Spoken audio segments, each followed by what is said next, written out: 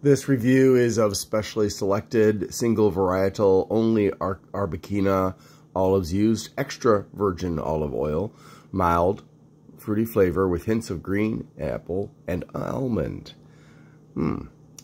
Imported from Spain. It's kosher, so it's safe for Jews and Muslims.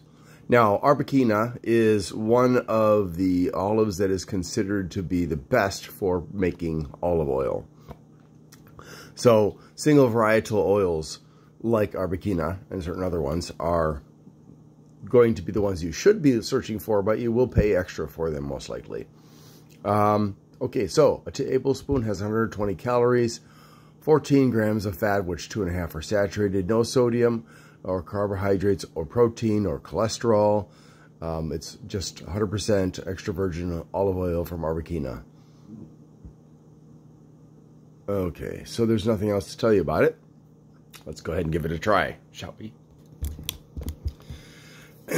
I never love just having straight oil. You know, I know some people say you should have a teaspoon or a tablespoon of oil every day, and I'm like, I'm not rusting. I don't need it.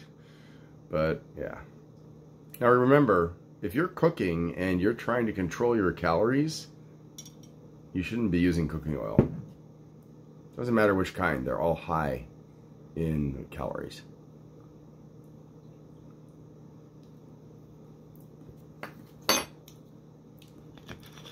Well, I can say that it's not as bad as some of the other olive oils I've had, the mixed ones.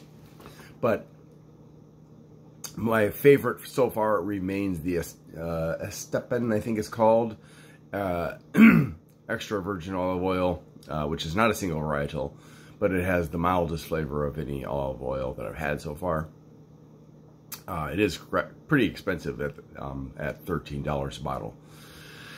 This one, I was really hoping for something good in terms of flavor. Didn't get it.